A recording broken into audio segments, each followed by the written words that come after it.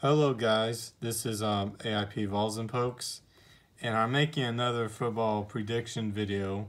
I made my first football prediction video about Tennessee's 2023 football schedule, which I'm a Tennessee fan, of course. And now I'm making a football prediction video for my second favorite team, Oklahoma State. So first, I want to start with all of the teams of who Oklahoma State is going to play against. And as you can see, we have a few new teams that are joining the Big 12 this year, so that's why there's Cincinnati, Houston, BYU, UCF. So, yeah, so we have 4 new teams joining, and so this year we actually do not have Texas or Baylor because of those 4 new teams joining in. So basically, with Central Arkansas Bears, we will play against them at home, and then on the road game against Arizona State. Then at home against South Alabama Jaguars. Then then on the road against Iowa State. Then a bye week on Saturday, September 30th. And after that, we have a home game against Kansas State Wildcats. And then home game against Kansas Jayhawks. Then on the road against West Virginia Mountaineers, Cincinnati Bearcats. Then at home against the Oklahoma Sooners. Then at home against UCF. Then at home against Houston. And then finally at home against BYU. So, first of all, so basically for Central Arkansas Bears, I would say Oklahoma State will get that win.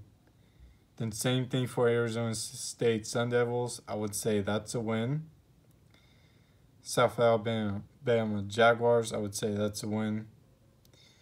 At Iowa State Cyclones, let's see. Now, Iowa State may improve a lot this year, so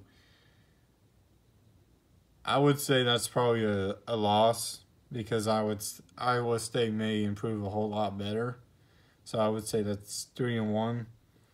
Kansas State, I would say a win. So because I think Oklahoma State will improve a whole lot better. I know last year was a very disappointing season for Oklahoma State.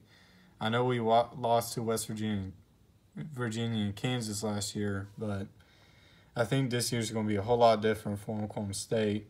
A lot of people are saying that Oklahoma State's going to be trash and all that stuff. I don't believe those people because I think Mike Gundy will get the football team very straight, get things straight. So with Kansas State, I would say that's a win. So that's basically 4-1. Kansas, I would say that's 5-1. West Virginia on the road, I would say that's 7-1. In Cincinnati at home, I would say that's 8-1. Wait, hold on. Sorry, guys.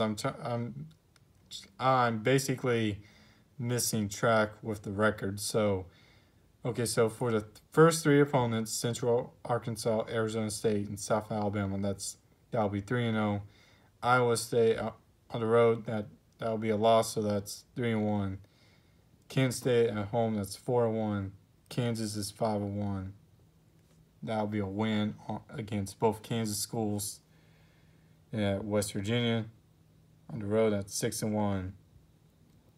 Then home against Cincinnati, that's 7-1. At home against Oklahoma, now normally I would predict this as a loss.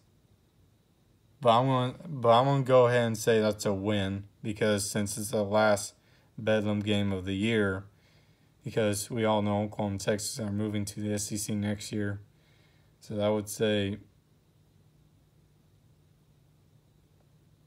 So I would say that's a 9-1. I would say that's a 8-1, 9-1.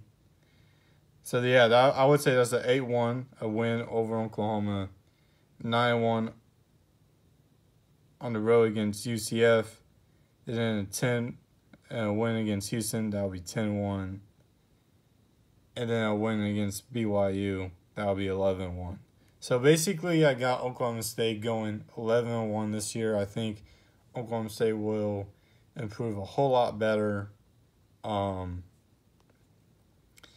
know I could be wrong near in the future. And of course, I got Oklahoma and other teams beating Oklahoma State this year, but which I hope it doesn't happen. I actually prefer Oklahoma State going undefeated, which I want them to, but I basically got Oklahoma State going 11-1. So yeah, anyways, that's it for Oklahoma State. Don't forget to comment down below and like and subscribe. And go Pokes.